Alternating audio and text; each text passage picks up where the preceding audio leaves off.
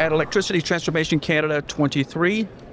We're here to talk ice detection with André Bégin-Drolet with Icetek. And welcome to the program. Thank you for having me. So Icetek is a new ice detection system that I was first introduced to by Borealis Wind. That Daniela said, we got this new ice detector and it's fabulous. It tells us all these great, wonderful things about ice that we never knew before. And I had never heard of it, which was odd because we live in a place where there's a lot of snow and ice. I usually hear about ice detection. It's sort of the thing that happens. But Icetek is a relatively new company based in Quebec. Exactly.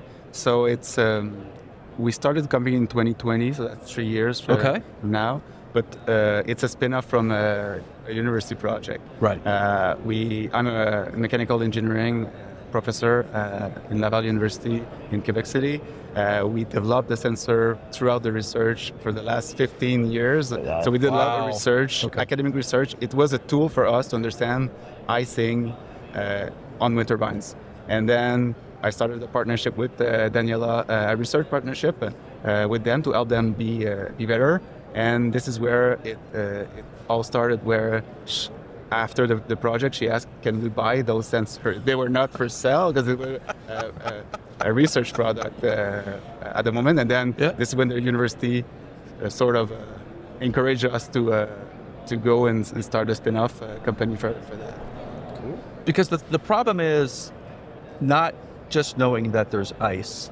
The problem is trying to know that ice is coming. That's the trick. And a lot of the ice detectors that are out there are really binary. Ice is here, ice is left, but in an operational sense, in a wind turbine, it doesn't really help you all that much. At least a lot of downtime. Yeah. So ice is a very complicated problem. Ice can take different incarnation, freezing rain, glaze ice, rime ice, hoarfrost, different type under different conditions. And we learned that through our 15 years of research, that it can take different incarnation. And we designed the sensor so that we could know when it starts. So the really onset of icing, when there's no icing visible, but the conditions are prone to icing. And then what's the intensity of icing? What's the amount of liquid water content in the atmosphere when it stops? The meteorological icing, because when the meteorological icing is over, you can still have ice on the structure. Is this still icing? Yes, but it's called instrumental icing or persistence of icing. So all these different phases of the icing, you need to understand them. And as you mentioned, it's not a binary number. No, definitely isn't. And I know Daniela tried to explain that to me several months ago, and it just went, there was a lot going on there. So I'm glad we have time to sit down and discuss it. Okay, so let's just walk through what the sensor is, because it looks different than any other icing sensor that I've ever seen. It's kind of a metallic cylinder. Yeah, we're using a thermodynamic approach. Okay. So we're having a heated cylinder that we know the amount of heat that we fed into that cylinder. We also know the surface temperature of that cylinder because we have those temperature probe inside the cylinder, but close to the walls. And we also measure the airspeed, the air temperature, relative humidity, solar radiation. And based on all these parameters, we do modeling what should be the surface temperature, knowing all those parameters. And then we compare. So it's more than just detection of ice itself. You're detecting basically temperature, the amount of heat pulled off the cylindrical sensor. You have a solar sensor. And this is really fascinating because when I saw the sensor the first time, I wasn't sure what was the magic piece here. But it's more than just one sensor. In order to do this calculation, you need actually multiple sensors. So you have temperature, true air temperature. Yep. You have the sun conditions, sun out, no sun. And then you have wind speed with the ultrasonic FT sensor integrated. Yeah, which is a really nice sensor. Okay, so that's high quality stuff.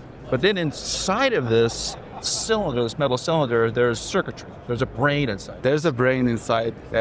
Something that would not have been possible to do 20 years ago.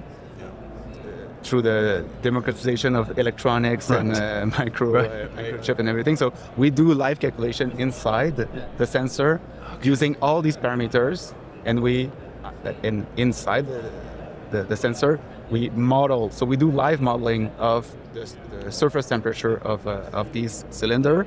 And why we use cylinder is because they're easy to model. We went for that geometry. Right, it's a basic model. It's an aerodynamic model. It's an aerodynamic, thermodynamic model. Exactly, and it's simple to do sort of CFD, thermodynamic model stuff.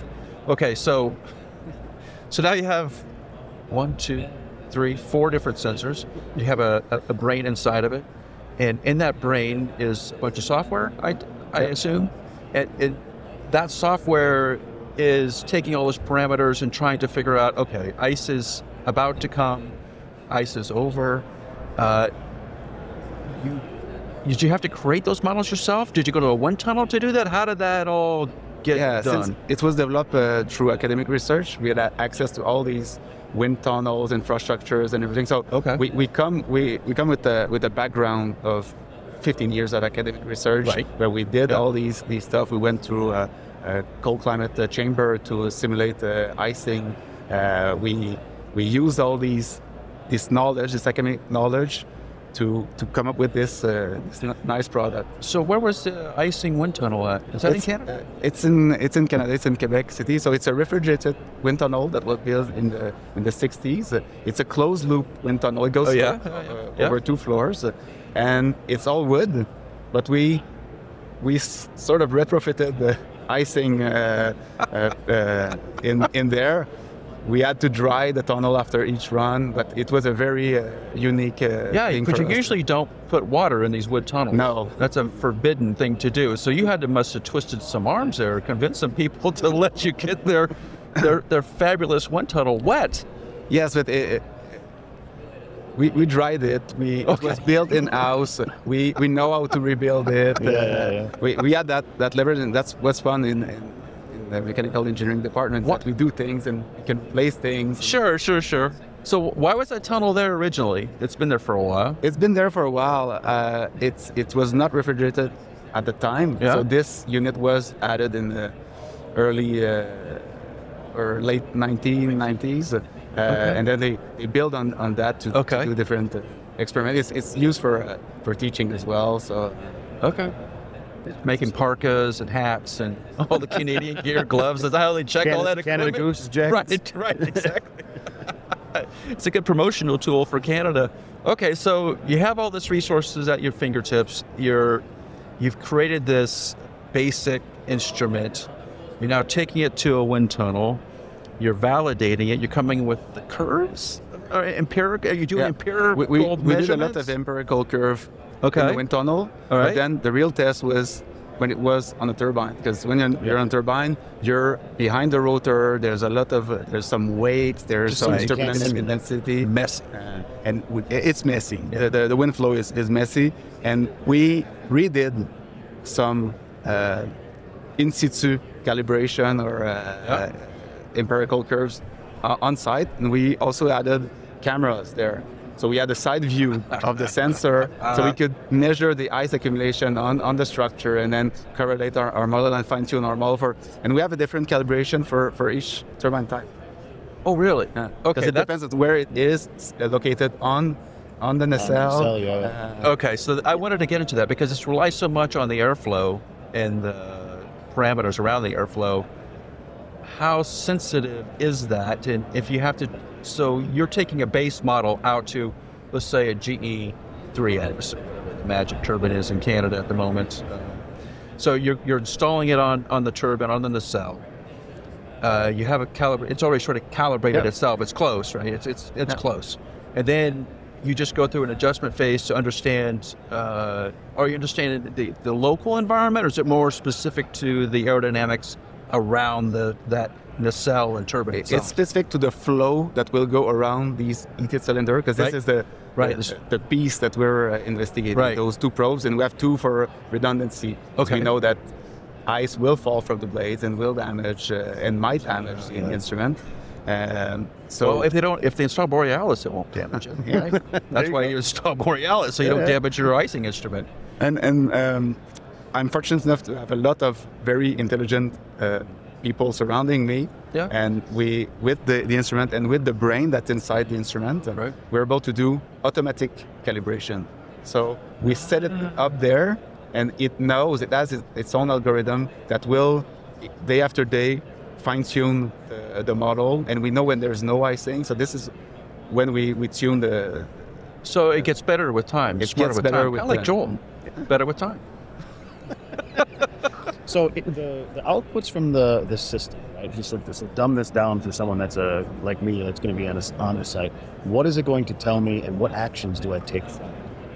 So the first thing is going to tell you it's the onset of icing. Yeah. So at that time, the conditions are prone for icing. Yeah. You should take some actions. And it's like cloud-based. I'm going to get an email, or I'm going to be able to check in. We're very flexible. Okay. So at the moment, we on some system we're integrated into the SCADA. We have also modem cellular communication that feeds data through the cloud, and then it can text, it can email. Depends on the customer. Everybody has something different. With the Borealis system, we're hardwired to their system directly, and we will trigger when to start and stop the IPS.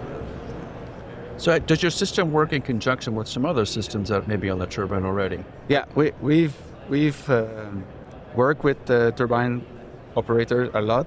Okay. And they work with turbine manufacturers, so right, we had an agreement to trigger other IPS system as well, just to optimize the operation of those systems. So this is a direct value for the customer, as they're seeing the use right away of the sensor, and they're optimizing their operations using the sensor. So one thing I want to talk about again, I'm putting my operator hat on, is off air we were talking about this a little bit. Of course, you guys are in Quebec. In Canada, almost everything is a fixed PPA price, so the markets are going to stay stable. But there is places in the world, say like ERCOT down in Texas, where it's an unregulated power market. So the power purchasing prices in the market can go up and down and up and down. And we know that we saw $9,000 a megawatt hour during the ice storm down there. So if you had assets that were able to produce during that, you could really bank some capital there. You could have made some money, a lot of revenue there. So how can you guys help other people when you're not necessarily triggering an IPS system or triggering a heating system to turn on? But what are the other advantages for someone in those markets? So since we detect the onset of icing, it can give you an indication to stop bidding on the market, because you will produce at that time, but you know that in 3 hours from now, if ice continues at the rate it's going now, because it's not a binary. We give a intensity value, so we can forecast what's going to happen in 3 hours. So you can stop bidding on the market. So you can stop, because you will stop producing. So you will not be able to come up with those bids. Which is a requirement at ERCOT, right? So the regulation is happening at ERCOT right now is saying you have to give us some warning. We can't just have you flipping off in 15 minutes. You got to give us an advanced warning whether you're going to be on or off. Yeah, because it causes, the problem it causes down there is cascading brownouts, right? Where things all of a sudden, like this plant goes down, this plant goes down. Well, then you all of a sudden have an unstable grid, and then this one will go down. So being able to notify the grid operator is it's a major advantage for the grid operator, but so far it's been very difficult to get to them. We've been working a lot with the operators that have the problems, but then as soon as you get larger, you have to.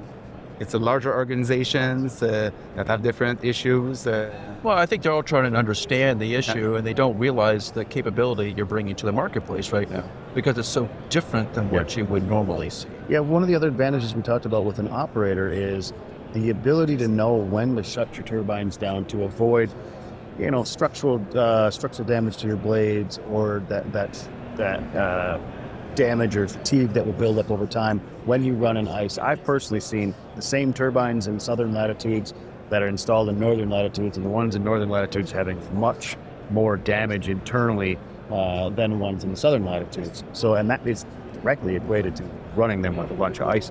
So the advantage there is that knowing when the ice is coming, because you're going to accumulate less ice when you're not spinning.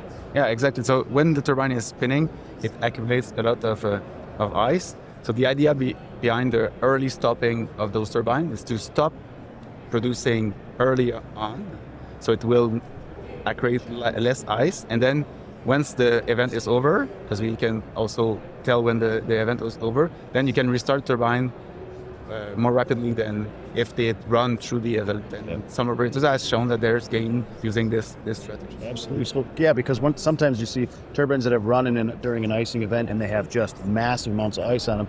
Then they finally shut them down because vibration alarms are going off and all that stuff. And then that ice sits on those turbines. It might be a week that it sits on there. Now, if you had shut it down early, you wouldn't have accumulated all that ice and you'd be able to turn it back on. Exactly. And then while the other turbines are down for like 7 days, if you are able to restart your turbines after 1 day, and that means 6 days of production for 1 day of preemptive stoppage at the beginning. So I would say it's a gamble, but it's a good gamble. That's a good bet. No, that's a good.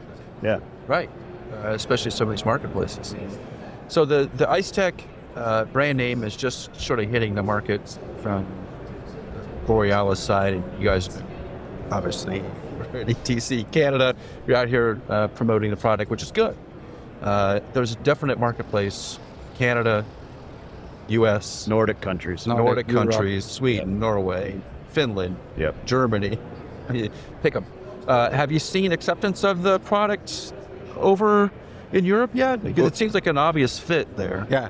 We've started to have discussion. Obviously, for us, it's more difficult to sell over there than to sell locally. We started exporting to the US, which was our objective for our year 2. Yeah, it's a big success for us. We've been through the whole process of exporting to the US, and then we want to go to the European market. And one big milestone that we're looking at is working with the OEM. So being integrated in their supply chain, becoming a sensor installed, or at least offered as an option for the customer to have this. And I strongly believe that this sensor can help the OEMs have better products. Yeah, that's fantastic. So how many units do you have out in the field right now? We have a little bit over 30 units in the field. We're in Nova Scotia, New Brunswick, Quebec, Ontario, Manitoba, Saskatchewan. We're in Texas, Pennsylvania, Illinois, Minnesota. So for listeners that are thinking about this as new technology, Icetek's been around. You guys, there's 15 years of research been into the product, and now it's proven. It's out in the field, it's working, and people are benefiting. Yeah, and we're not just selling a product, we're also providing our expertise and our services. Right. So usually our sales cycle is pretty long, but we also, after the product is installed, we provide services for the data analysis, and sometimes it works backwards. So we will start analyzing data from the turbine, and after that, we will recommend to install an ice sensor. So this service or this data analysis will lead to hardware. Yeah, I was wondering about that aspect. We know that sales cycle. Oh yeah, intimately. We live that sales cycle. Strike tape and lightning. We're in day. the exact same thing. Analysis, consulting, and then put the strike tape on. Yeah, then we sell 1,000, right? Yeah. So but it takes the gestation time tends to be long in wind. But in your case, because you have this really cool instrument and it's providing data back to you, smart people, does that then create a little bit of a development loop? Like, oh, we learned in Pennsylvania that this kind of icing happens in this sort of situation that we didn't know. Yeah, there's no big surprise, other than icing is always different for every site and for every event and everything. Yeah. But we, with Daniela from Borealis, she had access from the ice map from all over the world. So these different ice maps, and what we took is we took the database from all the wind sites all over the world and merged these two databases together. So now we know where ice is and on what turbine. So when customer contact us, we already know that they're experiencing the problem because we've correlated the database from the wind turbine site to the icing maps. And so, and this is a side note I'm thinking, but if I was looking at being a wind developer and I was sighting in the northern latitudes, you guys might be someone I'd call, regardless of the instrumentation, just for as a process of going through my sighting reviews and things like that. What are the damages we may be looking at, or what are the hazards we may be looking at with icing, based on your knowledge? And the losses, anticipated losses as turbines are getting bigger. The IPS are getting more mature with Borealis. The OEMs have also their system. They're getting better. So the losses are going down, but there's still losses caused by icing. You have to anticipate them. They're going to be there. It's something that a developer should know before they try to take a final investment decision on it. It's such a weird marketplace, because you talk about operators that installed a farm 5-10 years ago, and your anticipated ice loss versus what actually happened, widely different. It's completely different. Yeah, they were told a nice song and dance story about, 1% or 2%. This is the Rosemary story, right? So Rosemary's giving me some insight on this, having been an icing person. They usually say, it's 1% or 2%, and at 5% is the pain point, like 5% downtime. That's when you want to put a de-icing system in. But I think with the PPA prices in some of these places like Quebec, 1% or 2% makes a big deal. Yeah, and with talking with Daniela earlier, there's some laws coming possibly down the pipeline in Quebec as well that will focus around maintaining uptime with wind assets based on ice. Right, as wind has become a couple of percentage point of the energy grid to, in Iowa, 60%, 70% electricity is generated from wind. Icing is now a bigger deal, because if you cut off 70% of electricity in Iowa, there's a lot of Iowans that are going to be cold. Yeah. A lot of people are going to ride around their tractor for heat for a while. Well, absolutely. They're going to fire up that wood furnace and the pellet stove.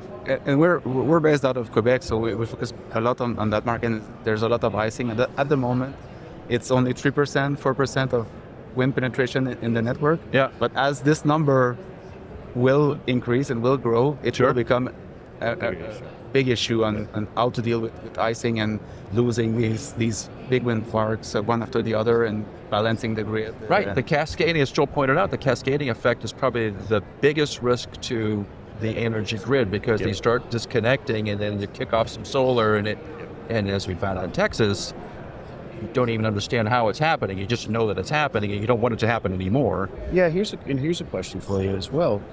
Could your system, this Icetek instrumentation, help out solar farmers knowing when they're going to do icing? It's a good question. You know that icing occurs in winter months, obviously. There's less sun also during these periods. I don't know. It's a complicated question, but obviously this provides data. It's what you do with the data. Right. Yeah, I'm thinking more along the unregulated market, the same idea of when you're going to be able to bid and when not to. Oh, that's because it's a trading market. Yeah. You need to know when to bid. Fixed PPA, Yeah. Wow. Okay. So, Andre, how do people find Icetek? Where do they go to learn about the technology? How do they get a hold of you? How do they learn about all this cool things you've built? So we have a webpage, icetek.ca. Okay, it's ICETEK. ICETEK. .ca. .ca. Okay. We also have a LinkedIn page where we try to update some material. We just posted a time lapse of an icing event just to show people or educate people on the icing type that's occurring, and try to be present on the social media as well. Give us a call and drop us a line. Yeah. Okay. So check out Icetek's webpage. Andre, thanks for being here. Thanks for taking some time to explain the technology. It looks really good. So congratulations. Thank you. Thanks for having me.